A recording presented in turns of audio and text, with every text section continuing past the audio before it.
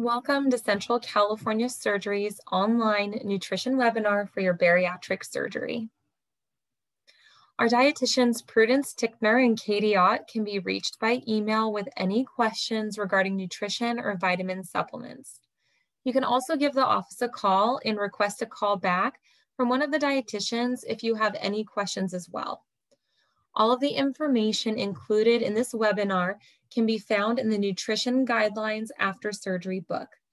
Please request a hard copy from the office at your next in-office visit or during the pre-op appointment. You can also find a PDF version of the book on our company website. First, we are going to cover some nutrition basics for bariatric eating. This will include a discussion of protein, fat, carbohydrates, and water.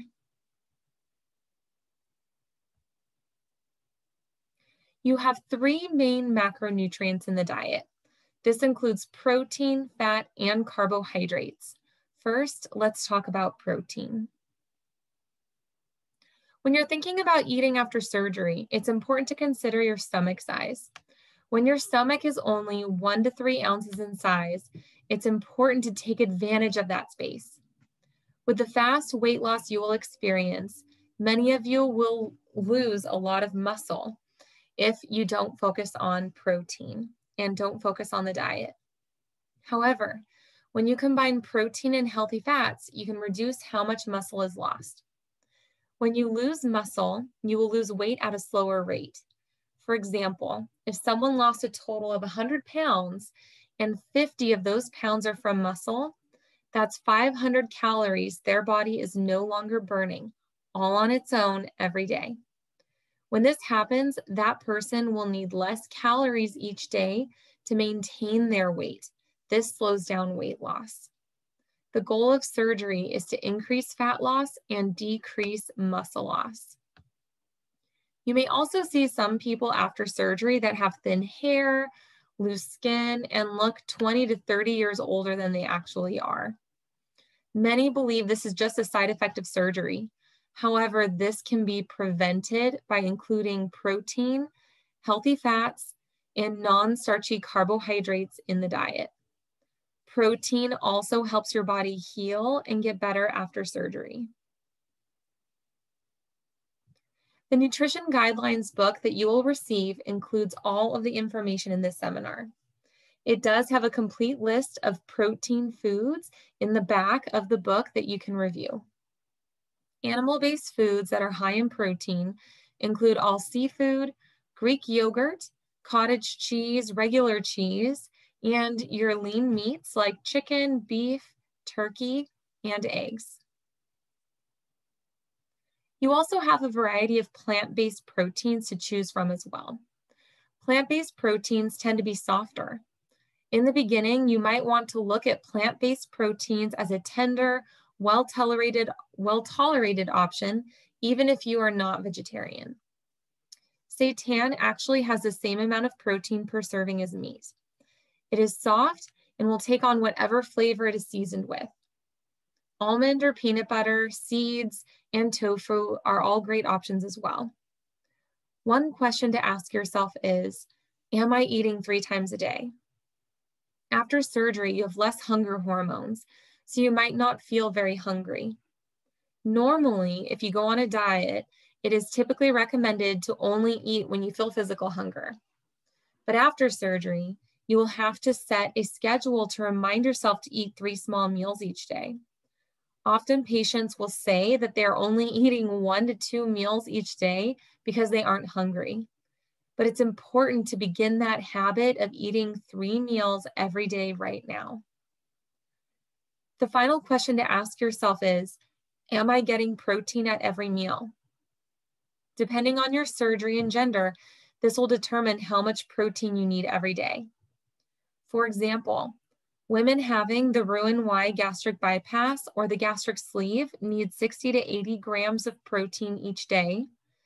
Men need 80 to 100 grams of protein each day. And any person having the loop or standard duodenal switch or distal revision will also need 80 to 100 grams of protein each day. Many times, patients will refer to salami or bacon as high protein foods. While a lot of these foods have some protein in them, they are considered processed fats. When your stomach is much smaller, either 1 ounce or 3 ounces in size, these foods are not your best options for protein. They're not protein and considered processed fats and is wasting that valuable space. Bologna, sausage, bacon, salami, and some high-fat milk sources are poor protein sources. However, you can find all beef dogs, turkey sausage, or vegetarian dogs that are much higher in protein compared to hot dogs. Remember, people that have the gastric bypass, duodenal switch, or distal revision are very sensitive to fats, so these foods need to be reduced. When you're looking at food sources and thinking through what is most important, protein is always first. Then you want to make sure you have healthy fats, and finally include some healthy carbohydrates.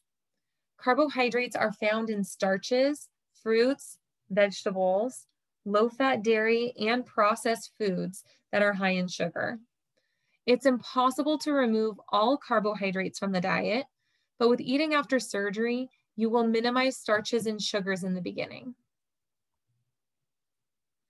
Because your stomach is so small, things that expand in water like bread, rice, pasta, tortillas, pizza, donuts, and muffins will get stuck very easily. When things get stuck, you will feel intense pressure in the chest. This will make you feel very uncomfortable for 5 to 10 minutes and may cause you to vomit. Your stomach is like a balloon. It relaxes and stretches over time. So a year down the road, most foods will come back in moderation. However, in the beginning, while you're losing weight, those starches that expand will be removed. The one thing that will never come back into the diet is soda or any form of carbonation. Even if it is sugar-free or diet, it doesn't matter. If you're drinking soda or carbonated water right now, you'll want to work towards quitting. We want all patients to quit carbonation 2 weeks before surgery. Carbonation will cause significant pain as it expands in the stomach. And about 90% of the people that we've seen that regain all of their weight back after surgery have some form of carbonation like sparkling water or soda in the diet. People that are drinking carbonation tend to eat more, which increases your calories and may cause weight gain. If you weren't having weight loss surgery, we would recommend a high fiber diet. Make sure 50% of your plate is from fruits and vegetables. While fiber is very healthy for you, it expands. Because your stomach is so small, you can't afford to eat foods that are high in fiber. In the first 6 months, fiber will be minimized, especially from fruits, vegetables, beans, nuts, and seeds. This is why we focus on protein first, then healthy fats, and finally fruits or vegetables. They make up a smaller serving on your plate compared to protein and healthy fats. This is why fiber is minimized in the beginning.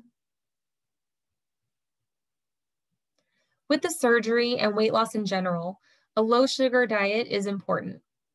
This will naturally increase your use of sugar-free substitutes. When looking at sugar-free products, these are the main ones you'll likely see. The blue and pink packets are made of aspartame and saccharin and are 700 times sweeter than regular sugar. Research shows that there are some links to certain types of cancers in animal studies. If something is 700 times sweeter than regular foods, you've trained your taste buds to enjoy foods that are unnaturally sweet. For example, if you're drinking tea and adding equal or sweet and low, you are used to foods that are 700 times sweeter than what foods will naturally give you. So when you have food, you won't feel satisfied. You'll be constantly craving a level of sweetness that natural food will never give you. This is where overeating comes in, because you're searching for a level of sweetness that you will never achieve. The yellow packet is 600 times sweeter than regular sugar and is labeled as natural because they take the natural sugar molecule and chemically alter this. For some, Splenda will still cause a rise in blood sugars, which may contribute to dumping syndrome with the gastric bypass. We do recommend natural products like stevia and monk fruit. These are two of the most natural sweeteners and are very close to the sweetness of natural sugar. There are many products on the market that are sugar-free, including salad dressings, condiments, and sugar-free drinks. For example, Vitamin Water Zero and Bai Water are sweetened with stevia. Some other options include Crystal Light Pure, which is sweetened with stevia, compared to standard Crystal Light, which is sweetened with aspartame. There's also products like True Lemon and True Lime, which will naturally flavor your water. We went through a time when fat-free foods were really popular. What happened was that when they removed fat, they added more carbohydrates and sugar to the foods that make them taste better. Through research and time, we found that fat-free isn't necessarily the best option, especially with bariatric surgery. This is where you have to let go of that fat-free mentality when it comes to life after surgery. Because your volume is so low, you really do need those healthy fats to increase your calories. Eating an appropriate amount of healthy fat will help maximize fat loss.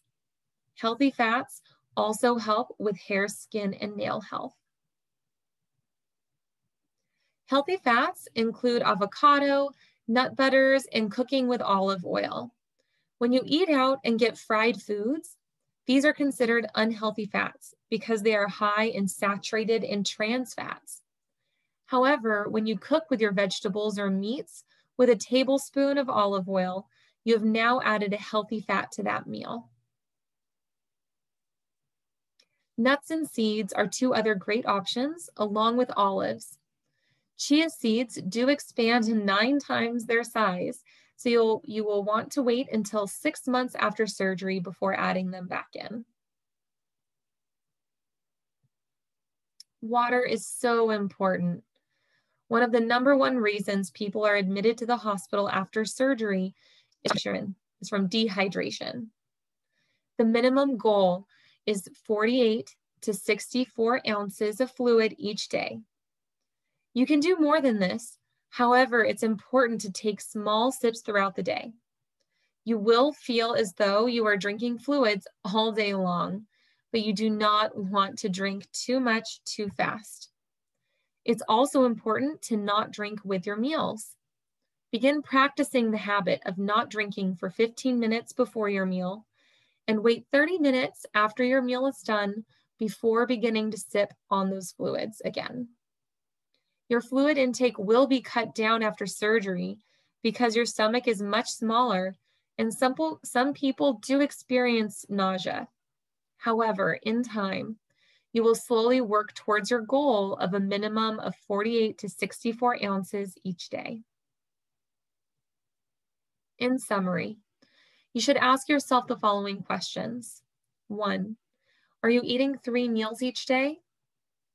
2, am I eating protein at each meal to reach my protein goals? Remember, women need 60 to 80 grams of protein each day. Men need 80 to 100 grams. And for everyone having the loop or standard duodenal switch or revision, also need 80 to 100 grams of protein each day. And finally, am I eating 3 servings of healthy fats each day? A few examples include having 1 tablespoon of almond butter in a protein shake or using 1 tablespoon of olive oil to cook your vegetables. Next, we will focus on how to read food labels. Reading food labels is important for a variety of reasons. First, it helps you stay on track and be mindful of the carbohydrates and sugars in the diet. Second, it helps patients with the gastric bypass avoid high sugar and high carbohydrate foods that will cause dumping syndrome. And finally, it helps the duodenal switch and revision patients reduce the risk for malnutrition. When looking at a food label, it's important to always review the total carbohydrates, sugars, and protein. First, make sure the total carbohydrates are 15 grams or less per serving, as well as per meal. Next, the total sugar should be 10 grams or less. And third, the protein grams must always be higher than the sugar grams.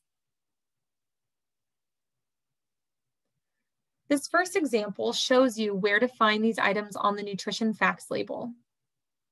You can see here that the total carbohydrate found right in the middle is 15 grams. Just below that, the sugars are 10 grams, and the protein grams are higher than the sugar. You will also notice that trans fats are circled as well. This is important to consider for general health. Trans fats are very bad for our hearts and are typically higher in our processed foods.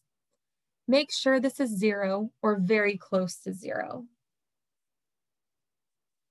This first example is of Yoplait yogurt. Let's look at the label. When we first look at carbohydrates, it's an automatic no because the total carbohydrates are higher than 15 grams. Next, the sugar is right at the cutoff of 10 grams. Then finally, when we review the protein, the grams of protein are less than the sugar. This is a no product. If you wonder why the nutrition isn't the best, the easiest thing to look at is the ingredients list. You can see that the first 5 ingredients include milk, cornstarch, sugar, and gelatin. This product is basically cornstarch gelatin thickened milk. Not the best option. Now let's compare this to Greek yogurt. You can see here that the total carbohydrates are much lower than 15 grams, the sugar is much lower than 10 grams, and the protein is higher than the sugar on that label. This item is a yes item. Here's an example of how marketing can be deceiving. When we first look at this, I would initially believe it's a healthy item that would work well with surgery, but it's important to always review the nutrition facts on the back of the label. After looking a bit closer, you can see that the total carbohydrates are much higher than 15 grams. The sugar is higher than 10, and the protein is less than the sugar on the label. This item is a no. Even among a specific brand, some items may be healthier than others. This is why it's always important to review the labels, even within the same brand. If we compare these two products, bar for bar, you can see that they both have similar amounts of carbohydrates and sugars. However, the orange label has more protein than sugar, while the green label has a lot less protein than the sugar. This would make the Nature Valley Protein Chewy Bar a healthier option that will help you work towards your protein goals. Finally, there are items we naturally assume are healthy options like trail mix, especially the nut and fruit options. However, the dried fruit has a deceptively high amount of sugar. After taking a closer look, you can see that the total carbohydrates are a lot higher than 15 grams. And there's a lot more than 10 grams of sugar present and a lot less protein than sugar. This would not be recommended with surgery. Even with milk and items that you will use to make your protein supplements, it's important to review those labels as well. With milk, we strongly recommend Fairlife milk. Fairlife milk has almost double the protein as Standard's cow's milk and has about half of the sugar and carbohydrates. It's okay for anyone with lactose intolerance as well. The only difference between Fairlife milk and Sunnyside or a standard brand of milk is that it's ultra filtered. This removes more sugar and carbohydrates from the product. If you prefer a plant-based alternative like soy, coconut, or almond milk, you have to make sure that it's unsweetened. They're typically very high in sugar if you do not read the label. A sugar alcohol is an item that is added to diet-type products that makes them sweet without adding extra grams of sugar on the label. Our body treats them similar to fiber. We recommend limiting them to 15 grams per day, as they can cause bloating, gas, and diarrhea in people that are sensitive to them. In summary, make sure that your total carbohydrates are less than 15 grams per product, that your total sugars are 10 grams or less, and that the grams of protein are higher than the grams of sugar on that label. Now we're going to take a look we're going to talk about the key elements for a successful surgery. Often you will not be feeling physical hunger right after surgery and might even feel nausea. For many reasons, you might not have a desire to eat. Without bariatric surgery, we'd always recommend eating less. However, after surgery, we encourage regular eating to avoid malnutrition, vitamin deficiency, and especially muscle loss. First, track your food to help make sure you're getting enough fluid, protein, and calories in your diet. One program that is specific for weight loss surgery patients is called Bariatric. This free cell phone app is a great resource for tracking the diet. Make sure you eat protein first and at every meal. Even with all the education provided before surgery, one of the biggest challenges patients face is getting enough protein in their diet. Ideally, you can use the protein list we provided, and the goal is to get at least 3 ounces or 20 grams of protein per meal. Keeping total sugars under 25 grams per day also helps with fat loss. For those that say they just grabbed a piece of fruit for breakfast as they were running out the door, that one piece of fruit may have had 30 grams or more of sugar. Begin to reduce your fruit serving size in half and pair protein with it. It's also important to keep your total carbohydrates per meal less than 15 grams. This is why reading food labels is so important. For the first 6 months, this is a low fiber diet, so total carbohydrates are the focus. After 6 months, you can use net carbohydrates as a way to add fiber into the diet.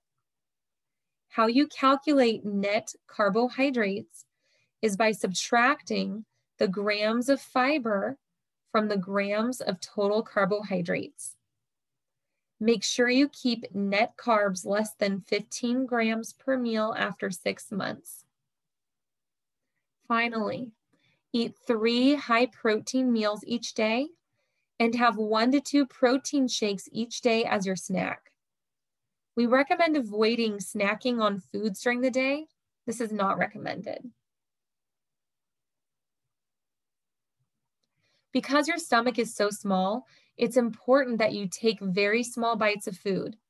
Take a bite the size of a green pea. Next, you want to chew food to applesauce consistency. This will help avoid nausea and help prevent food from getting stuck.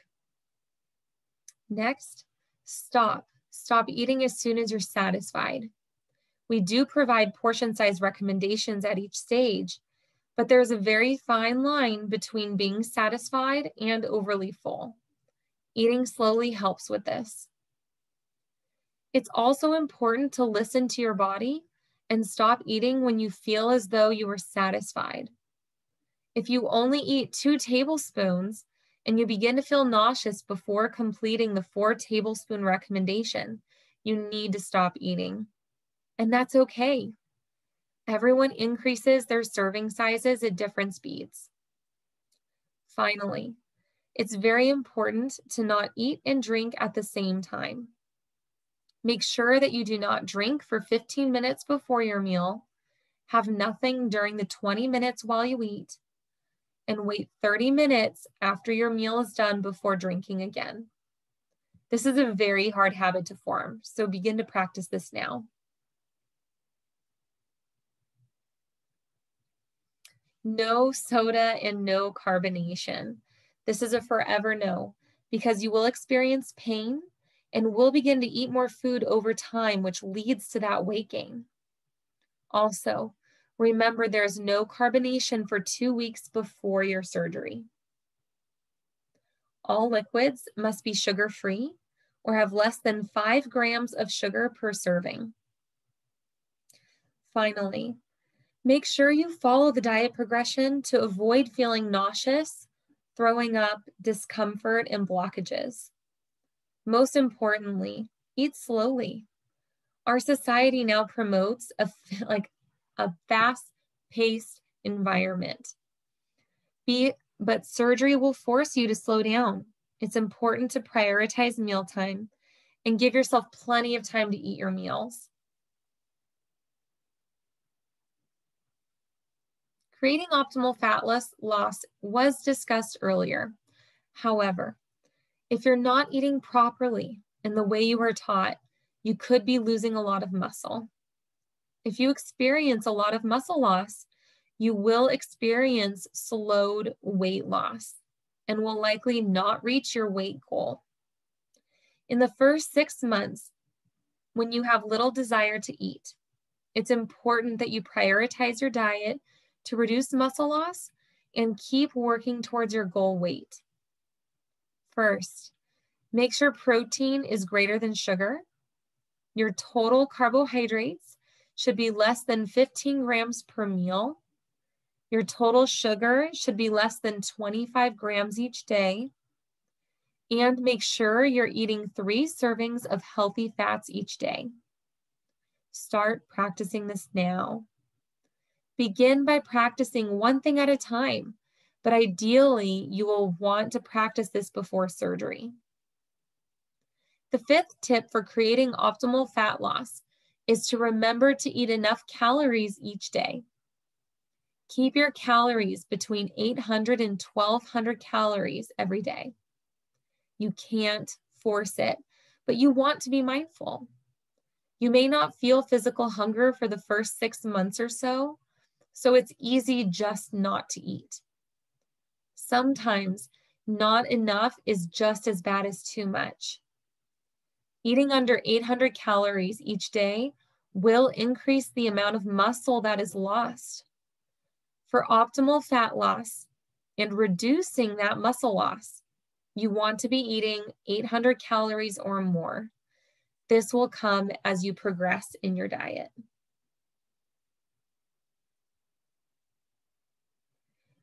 We've been talking about the importance of protein throughout this presentation. Not only is your stomach small, but there is inflammation present after your surgery. So you might only be able to eat 20 to 30 grams of protein from food. The other half of your protein will come from your protein shake. You will be doing a minimum of 40 grams of protein each day from a protein supplement. When looking for protein supplements, you'll want to keep a few things in mind when reviewing labels. First, keep protein between 20 and 40 grams per serving. We have a maximum amount of protein per serving of 40 grams. If you have a supplement that has more than 40 grams of protein, it will likely cause severe constipation for sleeve and gastric bypass patients. Next, make sure the sugar is less than 5 grams per serving. This is a liquid. Also, in the first 6 months, you should select low fiber supplements that have less than 5 grams of fiber per serving. Finally, the total carbohydrates should be less than 15 grams per serving. Whey protein and plant-based protein supplements are best. However, we recommend avoiding 100% soy-based protein supplements because it may cause inflammation. Whey-based protein comes from milk. If you have the gastric bypass, you may become lactose intolerant. Since whey comes from milk, you have to make sure it states lactose-free. Otherwise, you might experience irritation, gas, bloating, or diarrhea.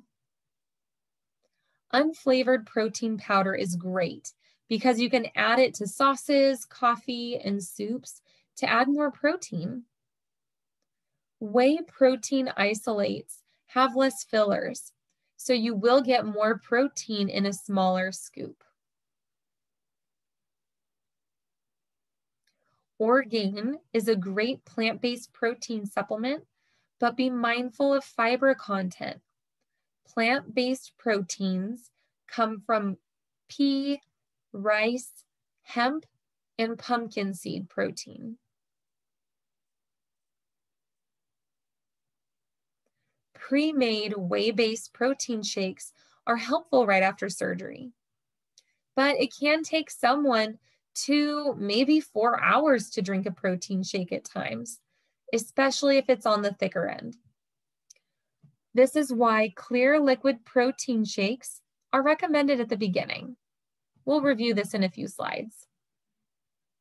With the duodenal switch or revision, you'll want to select a protein shake that has closer to that 30 to 40 gram goal of protein. This is mainly because your protein recommendation is so high. Remember, you need 80 to 100 grams of protein each day. Orgain does offer both plant-based and whey-based protein options. Make sure to double check labels if you're looking for plant-based options.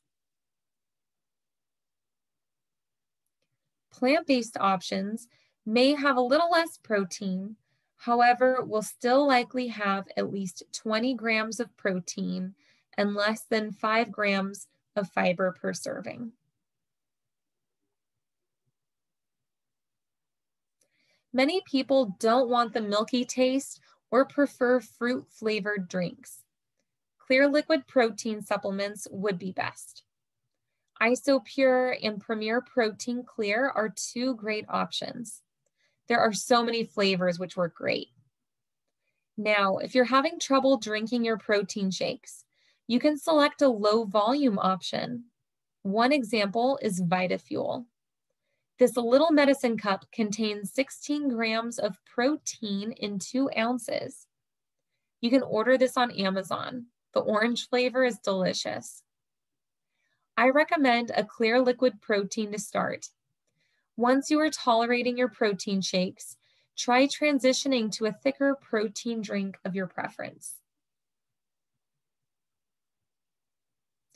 Here's an example of a protein supplement that doesn't have quite enough protein.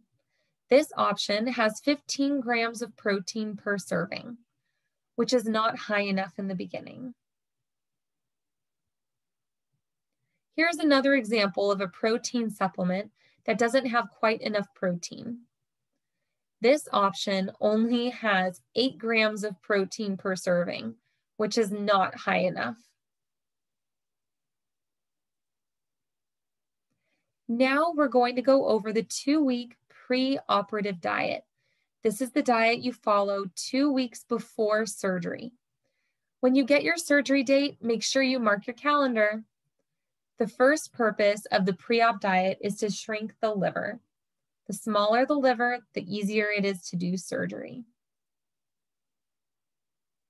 Overall, you will be eating 2 to 3 small meals each day, along with 1 to 2 protein shakes every day. Remember to follow the protein shake recommendations when selecting your protein supplement. When it comes to selecting foods to include in your diet, you have these items for the whole day. You can eat 4 to 6 ounces of cooked protein for the whole day. Also, you can have as many fresh or frozen vegetables as long as they do not include potatoes, peas, and corn, since these are your starchy carbohydrates. We recommend limiting fresh or frozen fruit to 1/2 cup for the whole day. You can also have 1 Greek yogurt cup and 3 servings of those healthy fats. Remember to read all of your food labels. When you start the pre-op diet, remember that there is no soda, carbonation, no coffee or caffeine, and no alcohol. All drinks must be sugar-free. You can have other options other than water. However, make sure that the sugar is less than 5 grams per serving. Herbal tea is naturally caffeine-free as well, which works great during this time. When thinking about what protein options to select, make sure you're avoiding these processed fats. Try to select fresh protein items like eggs, fish, chicken, cottage cheese, and lean ground turkey.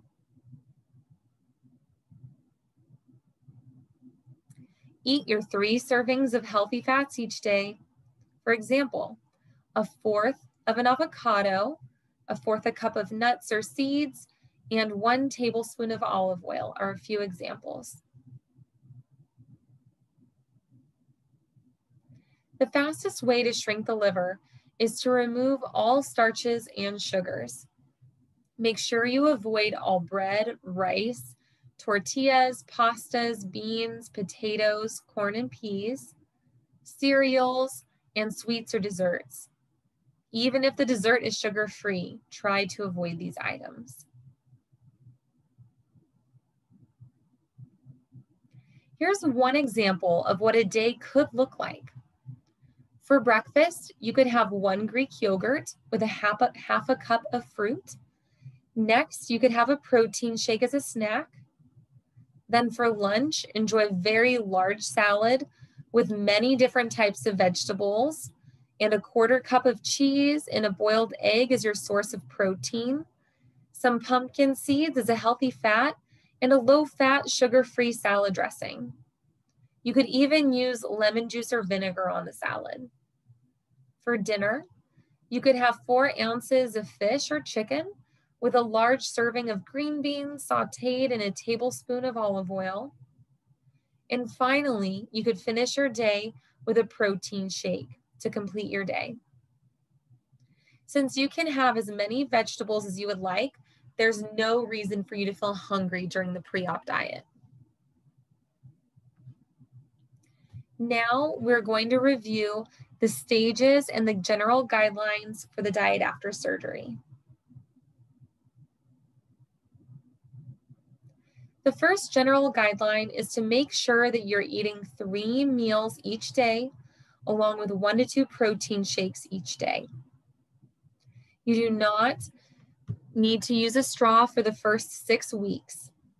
We tend to gulp air, which can contribute to gas and bloating. People also tend to drink really fast with a straw, which may make you feel very nauseous or vomit. After this time, use your best judgment. We recommend no gum because you can accidentally swallow it and cause an obstruction or a blockage. And of course, no caffeine 2 weeks before and for 4 weeks after your surgery. Once you're able to drink 48 to 64 ounces of fluid each day, you can bring caffeine back into the diet.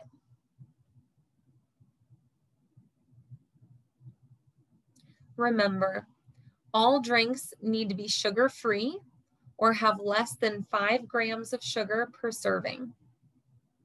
Also, since they're removing a large part of your stomach, you will be digesting foods differently. Make sure that you introduce 1 new food at a time to help you know how your body will feel. We do recommend avoiding distractions at mealtime. Avoid eating while driving, having the TV on while eating, and rushing at mealtime.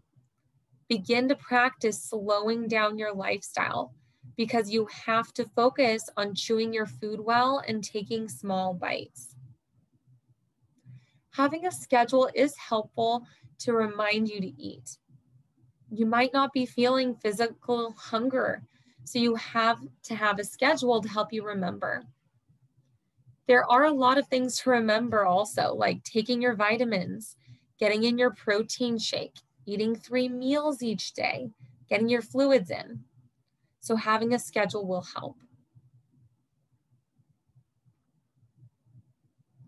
Every person will transition a little differently, especially if they're having trouble tolerating these changes. In stage 1, the focus is on hydration and rest. Stage 2, we transition from clear liquids to thick liquids.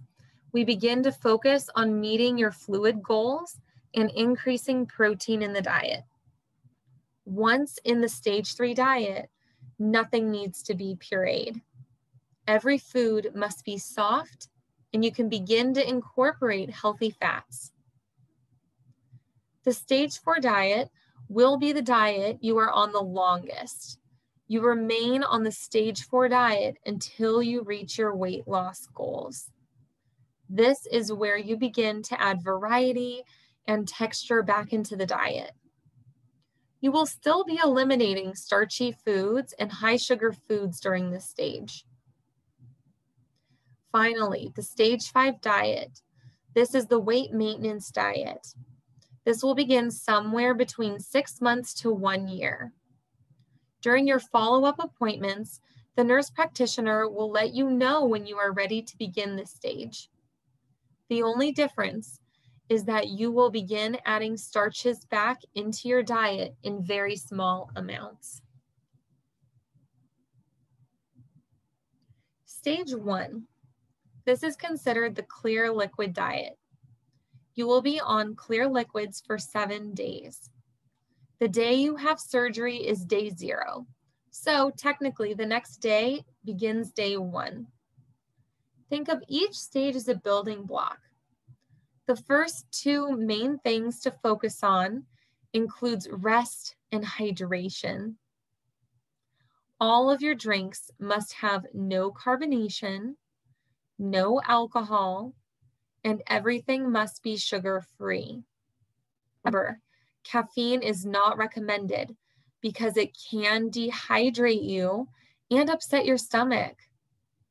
You will not be having caffeine for 2 weeks before surgery and for 1 month after surgery. Because your stomach is very small, you will not be able to drink a lot of fluid all at once. So make sure you are sipping slowly and consistently. Warm fluids feel best after surgery. Try having a little warm liquid first thing in the morning to help relax your stomach muscles. Also, room temperature may feel better than ice cold fluids as well. Finally, if you are easily consuming 64 ounces of fluids, you can begin your protein shake as early as day 3. Remember, the goal is hydration. I would suggest starting with that water-based protein drink and begin with a quarter or a half of the bottle to avoid overwhelming your stomach. Remember, you haven't really had anything like that yet, so start slow. Like I said before, begin the day with warm fluids to relax the stomach muscles. Ginger naturally helps with nausea and inflammation. This will be helpful after surgery. I would suggest having a little ginger tea in the morning to help with this. If you're feeling really nauseous, sucking on some ice chips or having a sugar-free popsicle can be helpful as well. Even though protein is not a focus during this stage, bone broth actually contains a little bit of protein. You do not have to get the low sodium broths in the beginning. This is because we're focusing on hydration, and sodium is technically an electrolyte.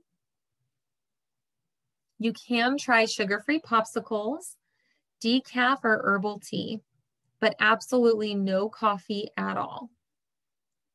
Crystal Light Zero, Bywater, Vitamin Water Zero are all great options that have less than 5 grams of sugar per serving.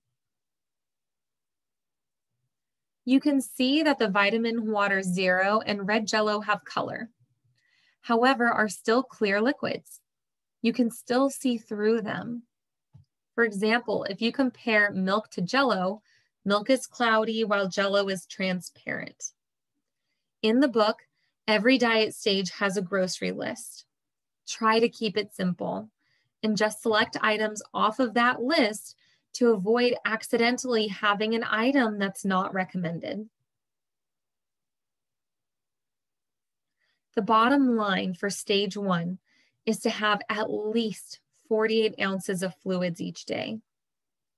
Make sure you are sipping on your fluids at a very slow pace. For example, have half of an ounce or 1 tablespoon of fluid every 5 minutes. Finally, if you're feeling up to it, you can have a protein supplement on day 3 after your surgery. Stage 2. The stage 2 diet, or the puree diet, lasts for another 1 week. This begins on day 8. The consistency changes from clear liquids to thick liquids, the consistency of baby food, or that Greek yogurt applesauce texture. You will need a food processor or blender in this stage. The main focus of this stage is protein. So your goal by the end of week 2 is to have either 60 to 80 grams of protein or 80 to 100 grams of protein each day, depending on what surgery you have or if you're male or female. With the surgery, they are also removing some digestive enzymes, and you have less stomach acid, so it's harder to break down food. In the beginning, it's important that you chew your food very well, and in this stage, you are relying on a blender to pre-break down that food for you. In your book, you will find a grocery list. It's important to stick to the food on your grocery list for each stage. For beverages, you may continue to have all of the clear liquid items from the stage 1 diet. You may also begin adding your protein supplements and Fairlife milk since the focus is protein at this stage. Remember, do not do regular milk because it has 12 grams of sugar. If you want to drink milk, your only option really is Fairlife milk. It has 13 grams of protein and only 6 grams of sugar. It's real cow's milk, just ultra filtered. You do have a lot of inflammation at the beginning, so your intake is very small. All foods need to be blended. The foods that do not need to be blended are all liquids, your proteins like yogurt and ricotta cheese, baby food consistency, fruits and vegetables, and applesauce. For those that cauliflower causes gas, limit this for a few more months. If you do not want to have blended foods, you can stick to these foods for the week. So your intake might just consist of Fairlife milk, protein shakes, Greek yogurt, ricotta cheese, applesauce, or simple baby food items. Outside of these foods, everything else has to be blended, like your eggs, cottage cheese, canned chicken or tuna, and your steamed vegetables. Like I said before, your focus is on protein. You begin the diet on day 8, but you will not be able to physically eat 60 or 80 grams of protein on day 8. Your goal is to slowly work towards your minimum protein goal by the end of stage 2 diet. or by day 14. Listen to your body as you move through each stage. Some may need a few extra days in the diet stage before moving on to the next, and that's okay. So if you are not reaching your protein goal by day 14, you need to stay in that diet stage until you reach the goal. You'll want to start taking your vitamins on day 9. We recommend beginning the vitamins on day 9 because the bariatric multivitamin is strong and may make you feel nauseous on an empty stomach. So if you get sick from your vitamins, you will have a negative association with them. So take a day or two to get used to the diet before adding vitamins into the equation. Remember to always take your multivitamin after or during your meal. Because you're now doing blended foods like yogurt, you will begin to practice eating those 3 meals each day and not drinking when you eat. Practice not drinking anything for 15 minutes before your meal, nothing while you eat, and nothing for 30 minutes after your last bite. In the book, each diet stage has this gray box with the correct portions for each food group. This is really important because I promise you, your eyes will be bigger than your stomach. There is a fine line between being okay and getting sick, and it's usually one more bite. Remember, in the stage 2 diet, the focus is on protein and the consistency is blended thick liquid type foods. You're eating 3 meals a day, and each meal will have 2 to 3 tablespoons of a blended protein like Greek yogurt and 2 tablespoons of a blended fruit or vegetable, plus your 1 or 2 protein shakes each day, depending on what type of shake you purchase. Ideally, you are getting a minimum of 40 grams from protein supplements and 20 grams from food for the sleeve and gastric bypass. For the duodenal switch and distal revision, you can increase your protein supplements to help you reach your minimum goal of 80 grams of protein. Make sure you have some measuring spoons and a kitchen scale to help you measure your food items during this stage. I recommend purchasing these items from Smart & Final, the dollar store, or Amazon. You can even purchase these 2-ounce pre-measured cups. It will make your life a lot easier if everything is measured out. Food tends to make you nauseous at this stage, so I would keep it very simple. This is an example of what a day might look like. I would recommend beginning the day with your protein drink. It might take you a couple of hours to get 1 protein shake in. This will be the most effective way to meet your protein goal, especially at this stage. Everything is tighter in the morning, so starting with liquid protein is probably the best option. Then, you could have 2 tablespoons of that Greek yogurt for breakfast, lunch, and dinner because you're only doing 2 tablespoons of protein per meal. When we're looking at soups, if you're going to have soup, you need to make your own. See here, the chicken and carrot soup. You will need to pull out and blend the protein and vegetables to look like this blended soup shown in the right corner. Because the protein and veggies are mixed together, you could do 4 tablespoons, which would be 2 of those pre-measured cups that I showed in the last slide. Do not do store-bought soups. They are filler foods and do not have very much nutrition. Also, there's no creamed soups. Again, very little nutrition, and they're high in carbohydrates. You could make a butternut squash soup and add canned chicken and then blend as a way to increase that protein. The 3 main goals for the stage 2 diet is reaching your minimum protein goal of 60 or 80 grams by day 14. You will start taking your vitamins on day 9 or 10 and continue to focus on drinking at least 48 ounces of fluid each day. Remember, there are no starches in the stage 2 diet, and everything is blended. Many people will choose soft foods like oatmeal and mashed potatoes. Even though they're soft solids, they are starchy carbohydrates, which you cannot have until stage 5. So these are not to be consumed during the stage 2, 3, and 4 diets.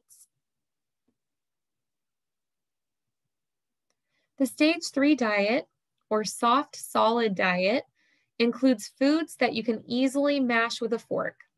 So you no longer need to blend your foods, which is exciting. Your time frame for this stage has changed though. This stage is 2 weeks long, so it will last from day 15 to day 30. Soft foods include foods like well-cooked carrots, but you can't mush raw carrots. If you can't mash it, it's a no. When it comes to chicken, a chicken breast is not easily mashed, but canned chicken is. So no chicken breast, but yes to canned chicken, canned tuna, or salmon. You will notice your food choices are increasing with more options. Remember, when trying a new food, always just try one new food at a time and only 1 ounce of that new food at a time. This will help reduce the chances of it not sitting well in your stomach. If a certain food does not sit right, or your body is not ready for it yet, your mouth will water or your gut will get agitated. If this happens, wait 1 to 2 weeks and try the food again. Each stage, there's a focus and bringing in something new. Stage 1 is hydration, stage 2 is protein, and stage 3, the focus is now on healthy fats. You're not blending anymore, so you want to make sure you take pinky-sized bites, tiny little nibbles, and you are chewing your food to applesauce consistency before swallowing. Many people get the baby utensils to help them eat the appropriate amount of food per bite. You also will need to get a food scale to start weighing your food instead of measuring. Make sure you have a food scale at this point. Here's your stage 3 grocery list. You do have vegetarian protein sources as some options. Vegetarian proteins, if you remember, are usually very soft and very easy to digest. So even if you are not a vegetarian, you may want to incorporate these items to help you get enough protein and add a bit of variety. These are the healthy fat options you can choose from the stage 3 diet. That includes your oils, like olive oil, your peanut oil, vegetable oils, smooth nut butters, and even avocado are all options for soft fats. Here are the serving sizes you will want to follow for stage 3. Here are the consistency changes, but the portions for each stage are the same. So you are staying with 1 to 1.5 ounces of protein and 1 ounce of a fruit or vegetable. The new item in this table is fat. For those with the sleeve and gastric bypass, you can begin with 1 tablespoon of fat per meal. For the duodenal switch and distal revision surgeries, you can not absorb fat well, so you will not tolerate fats.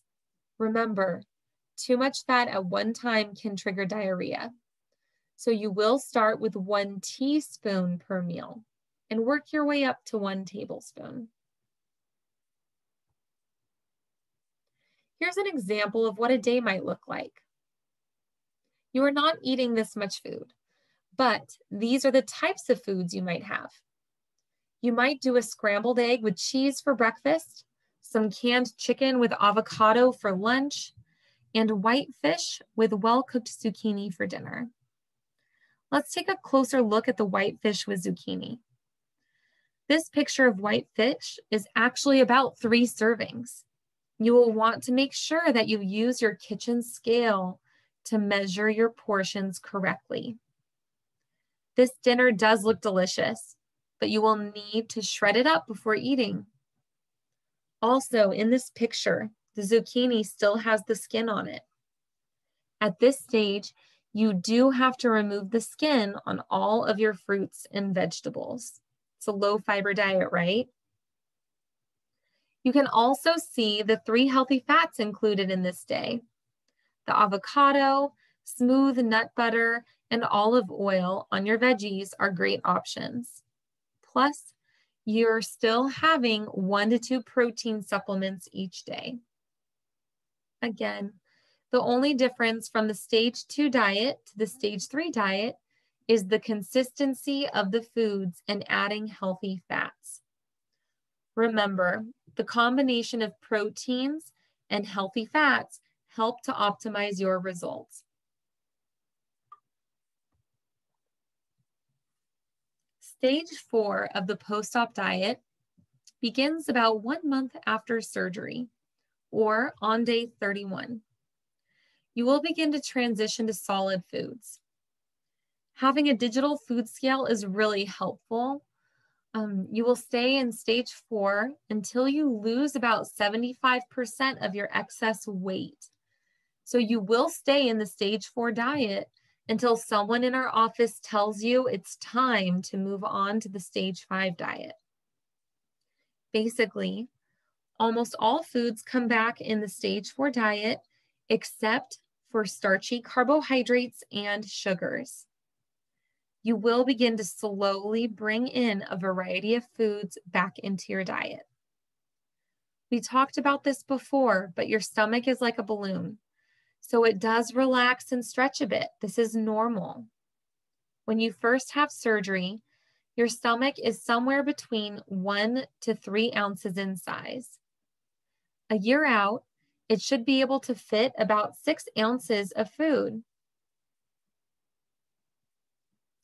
Here are the serving sizes for the stage 4 diet. When you first move on to this stage, you are transitioning from soft solids to solid foods. Your portions will likely stay the same.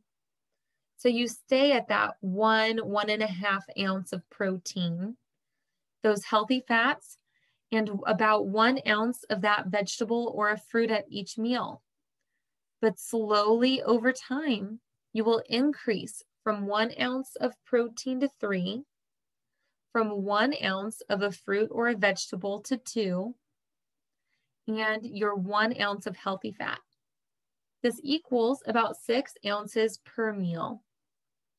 Remember, 3 ounces of protein gives you 20 grams of protein. Once you're able to have 3 ounces of protein at each meal, this is about 60 grams of protein from food for the whole day. For some of you, you may no longer need to do a protein supplement consistently. However, if you are someone who needs at least 80 grams of protein each day, you will likely have 3 meals a day and always have to have at least 1 protein supplement per day to get the right amount of protein. Here is your stage 4 grocery list. Stage 4 is all about adding more variety to the diet. Remember what we talked about before. When you're trying something new, you always want to have just 1 ounce at a time and only 1 new food at a time. This way, if what you're trying for the first time doesn't make you feel well, you're less likely to vomit. If it's not sitting right because you're not ready for that food, you will have a mild reaction, like your mouth watering or a little bit of an upset gut. If this happens, try to wait a week or two and then try this new food again. Now, there are quite a few foods that are in the stage 4 diet, but you have to slowly reintroduce them because they are harder to break down and digest. We already discussed that you want to slowly increase your protein to 3 ounces each day. There are certain foods that are harder to digest, and we want you to wait a period of time before adding them back in. First, beef and steak are harder to digest, so we suggest waiting at least 3 months before trying them. If you are having the gastric bypass, you may want to wait 6 months before trying it. Processed fats like bacon, sausage, salami, bologna, pepperoni, and even some hot dogs are considered processed fats. So there's very little protein in these food items. In the beginning, when you're barely eating 1 egg, you do not want to be eating processed fats. You want to have high quality protein foods. Processed fats can be had closer to 6 months after surgery when you're easily eating the right amounts of protein. Also, the gastric bypass, loop, and standard duodenal switch and revisions are very sensitive to fats. So remember, these processed fats can trigger diarrhea. Corn, peas, and all types of potatoes like yams and sweet potatoes are all starches. They are not vegetables. Starches are a stage 5 food item. So these foods should not be included in the diet until you are in stage 5, the weight maintenance stage.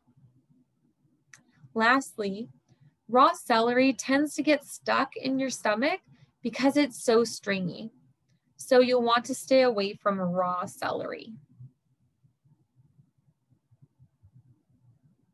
Of course, you want to tolerate cooked vegetables before trying raw vegetables.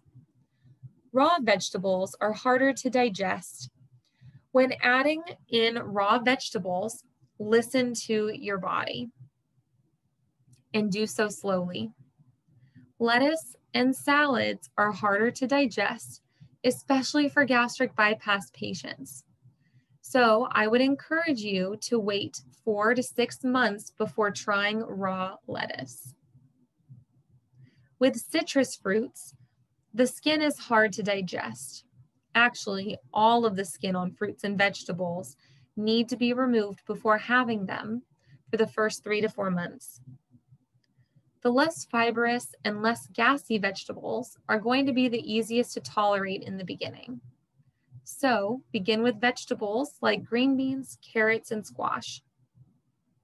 Just try to remove the skin of the squash before eating, and do the same with your fruits. At around 3 to 4 months, you can start to try more fibrous vegetables like cabbage, cauliflower, broccoli, and Brussels sprouts.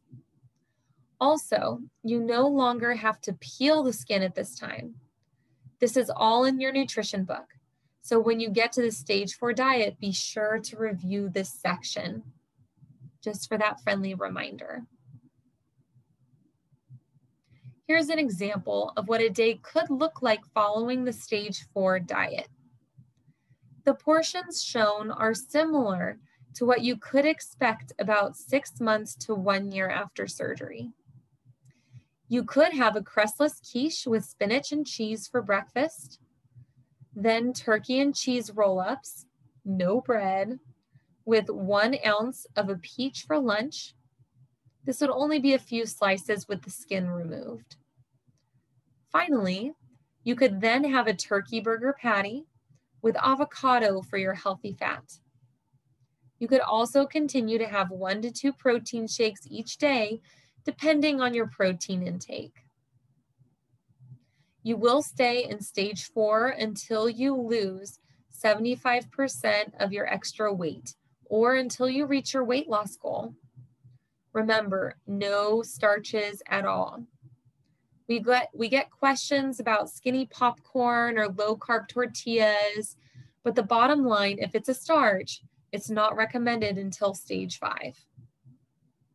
Your stomach is really small at this time, and the starch, even if it's a low carbohydrate, will take up space. If you're eating starches, you will not be getting enough protein and healthy fats in your diet. Remember, that's the main goal. During the first 4 to 8 months, your stomach is very small and your food intake is very small as well. So you will want to choose the highest quality foods. Most starches are processed, and although we like them, they add minimal nutritional value. The carbohydrates the body needs at this point are coming from dairy, fruits, and vegetables. Stage 5 is the maintenance stage. Someone in our office will tell you when you can begin the stage 5 diet. Remember, this is after you've lost 75% of your extra weight and are ready to maintain your weight. Be sure to wait until someone has told you that you reached your goal and can move on to this diet stage. This is the stage where you begin to bring starches and sugars back into your diet in moderation. You can have 1 to 2 ounces of a starch per meal. Ideally, you will limit yourself to 3 servings of a starchy carbohydrate per day. In your book, you will have a list of options to bring back into the diet. Remember, a lot of starches like bread, rice, and pasta expand and can get stuck if it's not chewed really well. So starting off with potatoes like sweet potatoes and yams, or white potatoes or beans like edamame and lentils are best. Beans are considered a starch, but they also have a little protein as well. Remember, you're still trying to choose foods that have more protein than sugar. So try adding nuts and seeds or even protein powder to your old-fashioned oats. That's much better than instant packaged flavored oatmeals. You can also try adding monk fruit, cinnamon, and berries to your old-fashioned oats or steel-cut oats at this time as well, just to add some extra protein and flavor. When incorporating breads, begin with flatter options like flat-out bread or even pita bread. It's a lower carbohydrate option and is higher in fiber and has protein as well. Low-carb tortillas have close to 6 grams of net carbs. This is much lower than the 15 to 20 grams of carbohydrates with regular tortillas. If you're going to do bread, Ezekiel bread is the best option. This bread is made from sprouts. It also has 6 grams of protein and 0 sugar. Because of the protein and being made from sprouts, it's a denser bread and does not expand as much as other breads. It is easier for you to eat and one of the healthiest breads to choose. You can also find Ezekiel bread-based English muffins as well.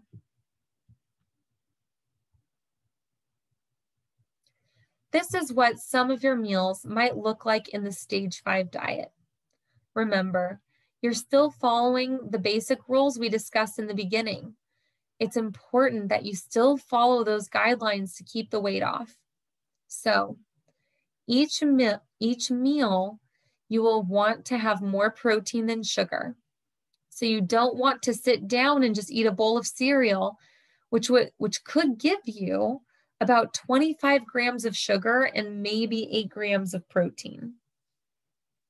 You are having 1 to 2 ounces or servings of carbohydrates per meal and only 3 servings per day to help you maintain your weight.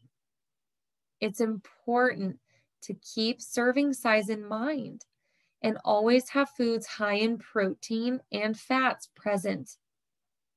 For example, if you look at the serving of crackers, it's usually 6. So, in the picture above, the 6 Triscuits are your 1 starch, and the cottage cheese dip is your protein. You would not want to sit down with a box of Triscuits by itself. The top left picture includes 1 slice of bread, which is 1 starch serving, along with mozzarella cheese, which is the protein, and the avocado is the healthy fat. They added the balsamic glaze for flavor and variety. The bottom left picture is chicken salad in a pita. Your chicken salad is the protein and fat because of the mayonnaise. Half a pita pocket is considered 1 serving of a starch. The flatbread pizza was made from the flat-out bread shown in the previous slide with chicken on it. The flatbread itself gives 9 grams of protein, and then your chicken adds additional protein, which makes it a great option. At this stage, it's important to begin with whole food starches like beans, lentils, potatoes, and oats. When doing breads, stick to low-carb options. Then, down the road, you can even bring in sweets like cookies. Ideally, it's best to still stick to your low-sugar sweets, things that have less than 5 grams of sugar or are sugar-free. Remember, foods like chips, crackers, and popcorn are considered slider foods. You do not want to eat them alone. Always add protein or a fat with them. For example, make a high-protein dip or have avocado with your chips. If you do not follow this, and you just begin eating foods really high in starch and sugar without the protein and fats, you can stop weight loss and begin to gain weight back. We do have people who gain all their weight back and end up having to have a second or sometimes a third surgery if their insurance allows it. So if you just want 1 surgery, which would be the ideal goal, be sure to stick to the basic guidelines the majority of the time and keep starches and sugars under 3 servings for the day. Exercise is so important, but the type of exercise you do when you begin to incorporate them and how much is also very important. In the beginning, when you first have surgery, the main goal is rest, but we also want to move the body to prevent blood clots. In the beginning, you're walking 5 to 15 minutes. This is just enough to get your body moving and get your blood flowing. You are not exercising at this point to burn calories. Remember, you're barely taking in any calories at this time. For the first few months, your goal is just to increase your walking in distance or pace. Remember, you're only taking in maybe 300 to 400 calories. If you're burning more calories exercising than you're eating, you will break down more muscle. Remember, there are certain things you have to do to maximize fat loss and reduce muscle loss. Not over-exercising is one of those things. Remember, muscle burns more calories. So if you want to keep your weight off for a lifetime, you want to keep as much muscle as possible and maximize the fat loss. Wait about 6 weeks after surgery before beginning a true exercise regimen. At this time, you will want to do some form of resistance training to minimize muscle loss and minimize the saggy skin. You can even use your own body weight as resistance.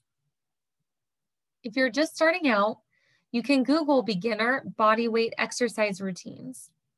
There are beginner videos that are around 15 to 20 minutes long that don't require any equipment. Of course, you can get weights or go to the gym and use the strength machines. You can even purchase resistance bands. Minimize the cardio you do for the first 6 months to a year and really focus on that resistance training because your calorie intake is so low, you need to build and maintain that muscle. Now, let's talk about some potential nutrition-related complications after surgery. Dumping syndrome is specific to gastric bypass patients. This is severe flu-like symptoms like vomiting, nausea, diarrhea, and getting those cold sweats and maybe experiencing some cramping. You can get it from 2 types of foods. This includes sugars and fats. Some patients get it from just one and others from both. A small amount of the people that get gastric bypass will not experience this at all.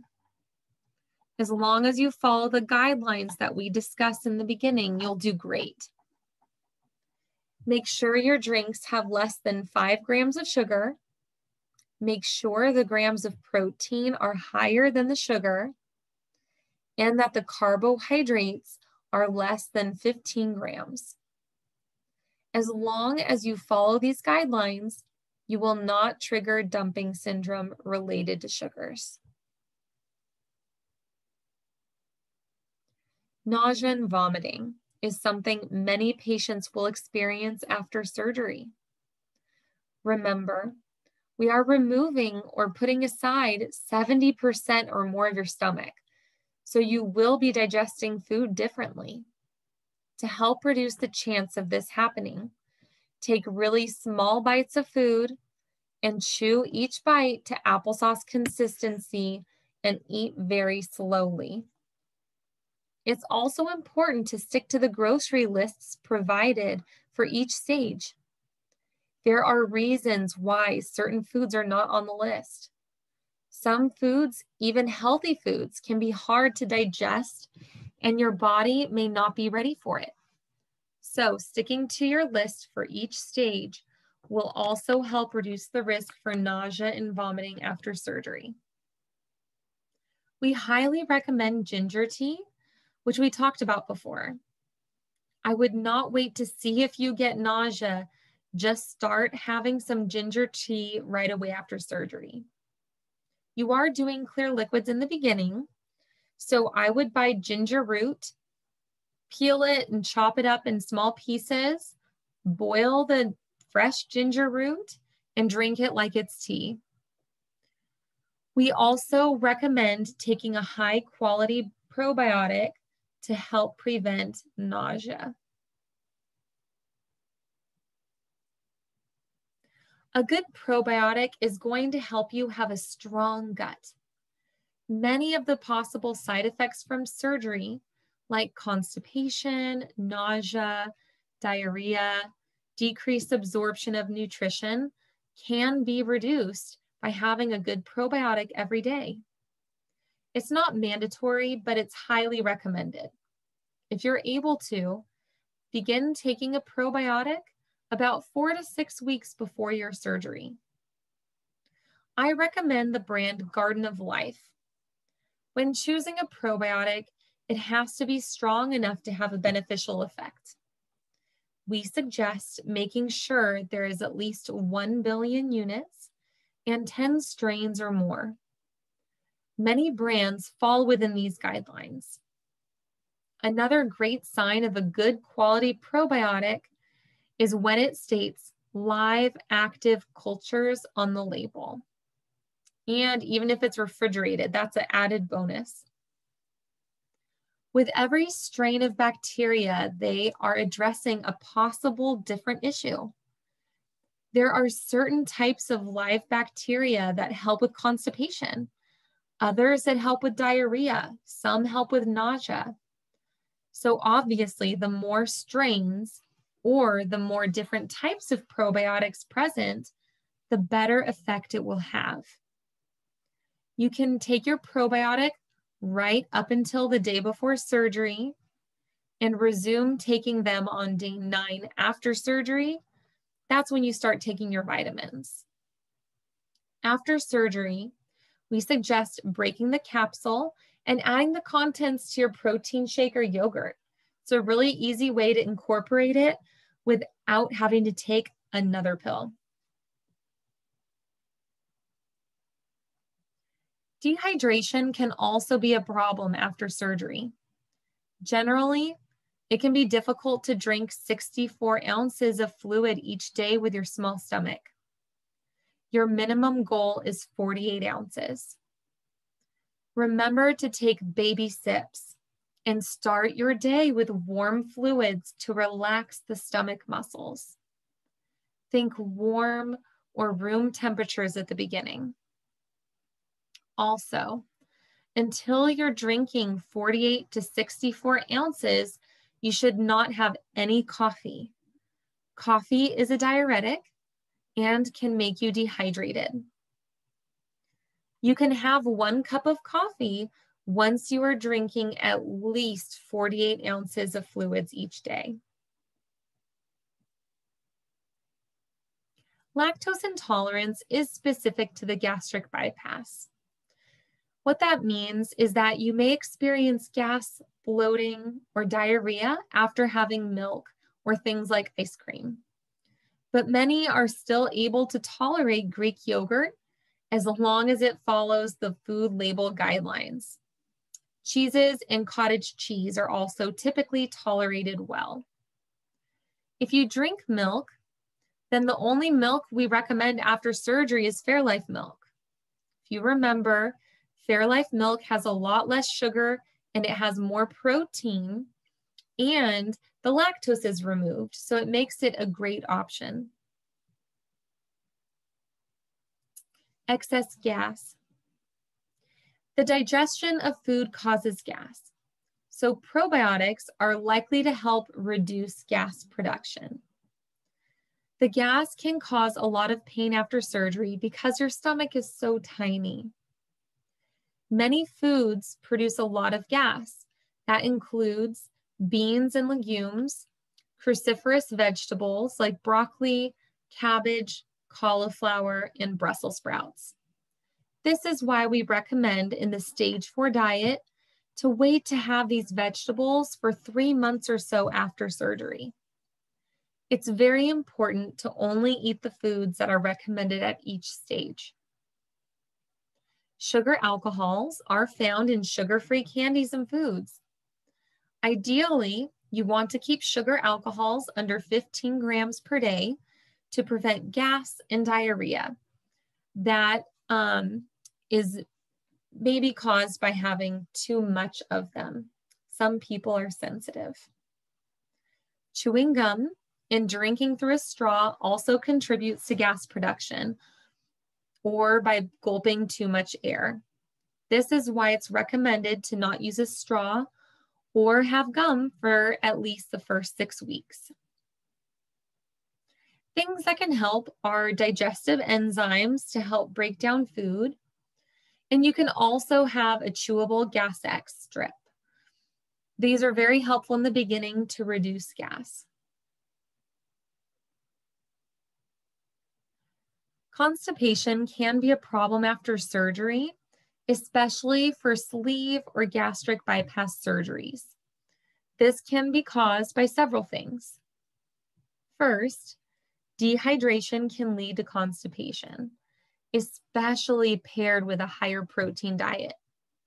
So really focusing on getting at least 48 to 64 ounces of liquids each day will help minimize this. We've also observed sleeve and gastric bypass patients consuming too many protein shakes each day.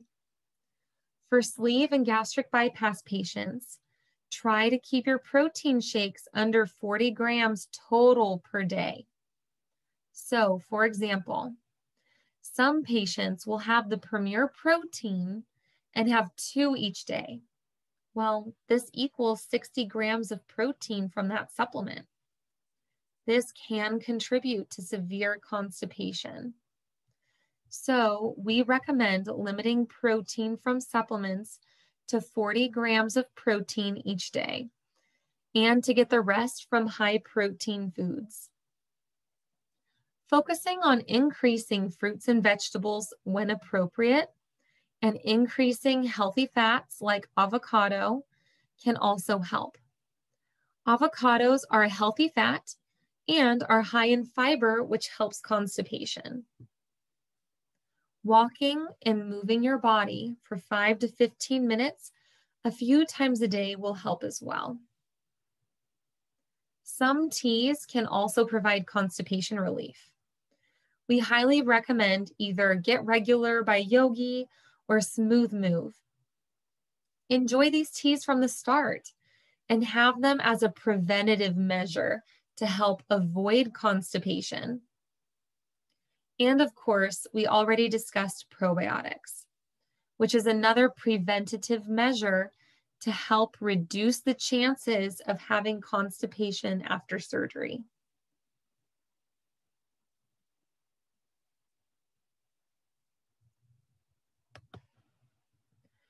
Diarrhea is common for people having the standard DS, loop DS, and distal revisions. This will be triggered by too many fats in the diet, especially from fried, greasy foods, and processed fats like bacon or sausage, salami, and pepperoni. Even creamed soups like a cream of potato or Alfredo sauce are higher in fat and can trigger diarrhea. So if you are not right next to the restroom, you could have an accident. Gastric bypass patients can also have problems with diarrhea. With this surgery, there are several things that trigger dumping syndrome. Some dairy, like milk or ice cream, or having whey-based protein drinks that are not lactose-free may be triggers. So for patients getting the gastric bypass, try to select a protein drink that's lactose-free. Also, eating too many fats or sugars, and even sugar-free products high in sugar alcohols can also trigger diarrhea. Now for hair loss. We lose hair every day. So it is something that's normal and does happen to us, but we're also growing it back. This is why we don't really notice hair loss. You cannot necessarily stop hair loss related to surgery, but you can minimize it. First, anytime you go through a major stressor, hair growth stops. Going through surgery has 2 main stressors. Surgery itself is a stressor, and the drastic change in your diet is also a big stressor to the body. When the body is stressed, it stops doing the things that are not essential for living to preserve energy. Hair growth is not essential. So some of the hair loss is just from the surgery itself. But the other big reason for hair loss is not getting proper nutrition from the diet. This is the piece you can manage. I can't stress enough the importance of eating protein and fats together. Many of you will focus on your protein, but not on your fats. Both are important. If you are not eating your 3 healthy fats, you will struggle to eat more than 400 calories per day. At this level of calories, you will lose hair. This is why we recommend having a minimum of 60 and 80 grams of protein each day, depending on your surgery, and 3 healthy fats per day. And of course, take your vitamins and supplements as recommended. If you have thin hair, you can take biotin. We do recommend 5,000 micrograms per day. You can begin taking biotin at any time, but at least start taking it at the same time you would begin taking your probiotic, which is about 6 weeks before your surgery. Collagen peptide supplements can be beneficial as well, preferably in powder form. This may help with hair, skin, and nail health. So, if you're concerned with hair loss, you want to do the basics. Eat proper proteins, fats, and take your multivitamins and additional supplements like biotin and collagen peptides. Now let's talk about vitamins after surgery. After bariatric surgery, depending on what surgery you're having, these are the requirements. Everyone, regardless of what surgery you're having, needs a very high quality multivitamin. Everyone except for the sleeve needs a multivitamin with iron.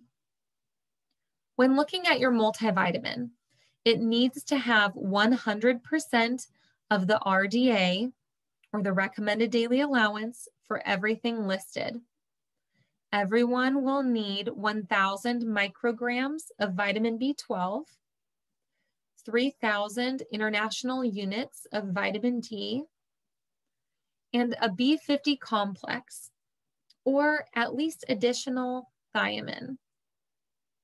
We recommend getting a bariatric specific multivitamin just because 5 of the vitamins you need are all in one vitamin if you get that bariatric specific vitamin.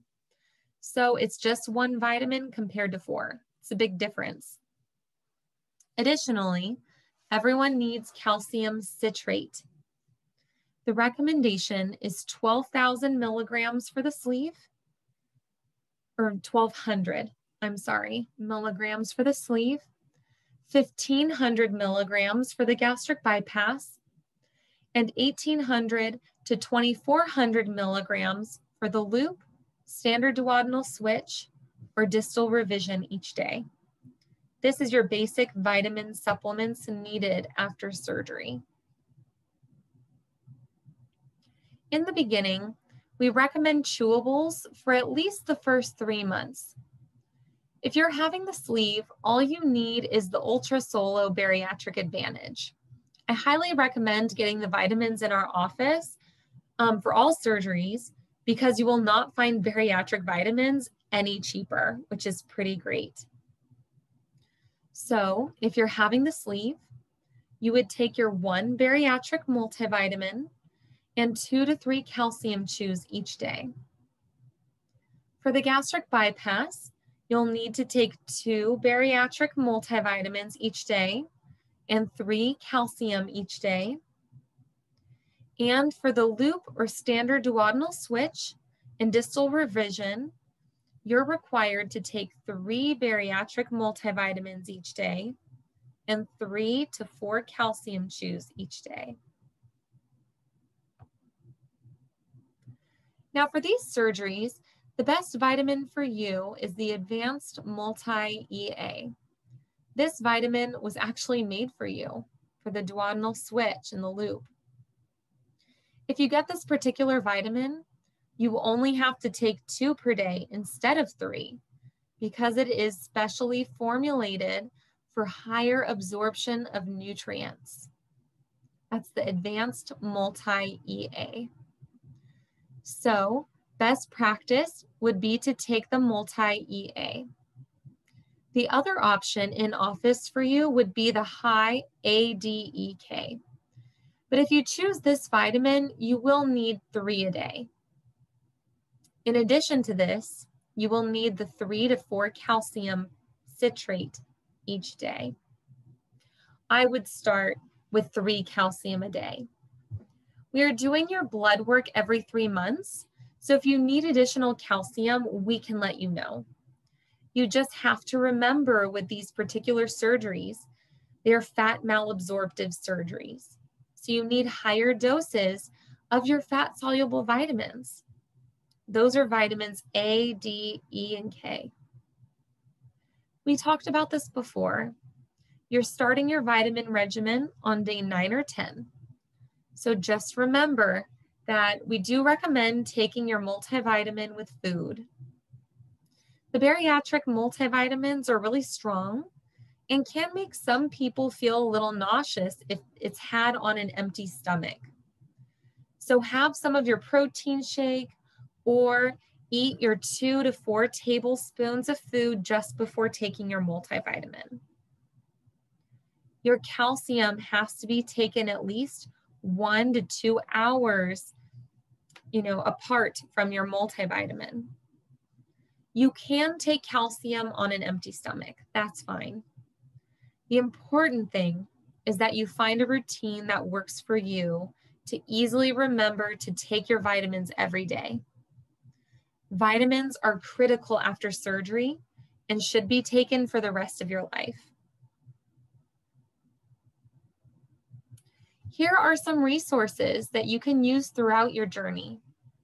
Here at Central California Surgery, we offer a Facebook support page that one of our dietitians runs.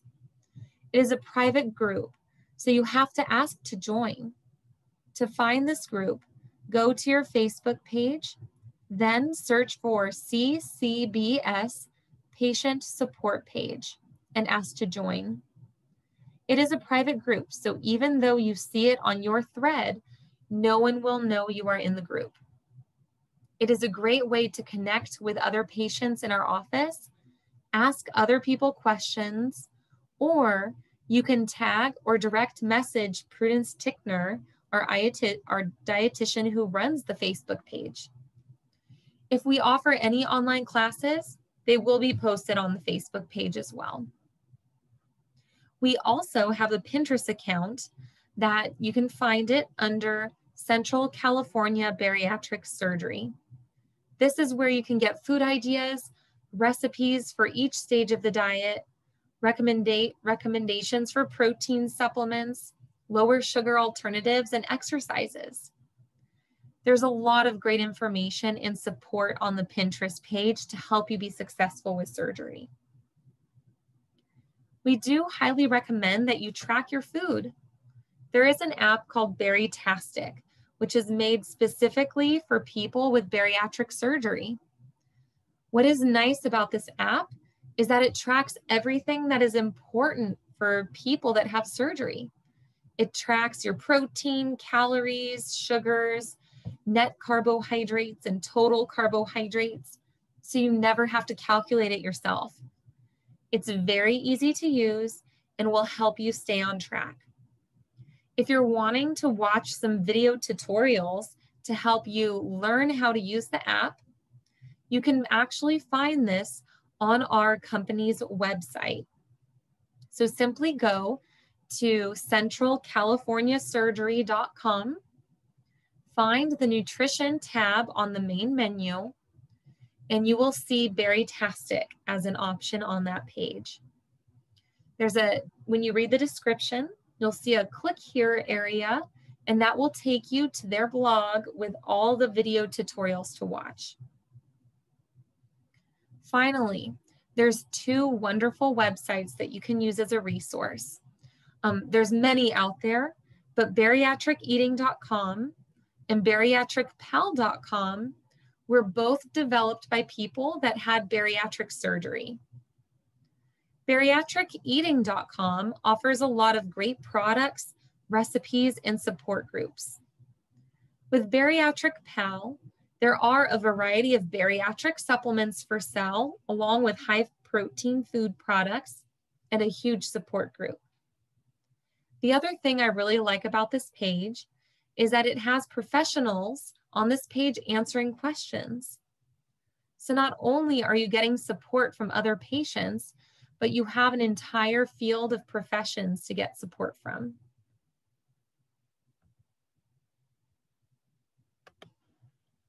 Here are some emotional eating resources.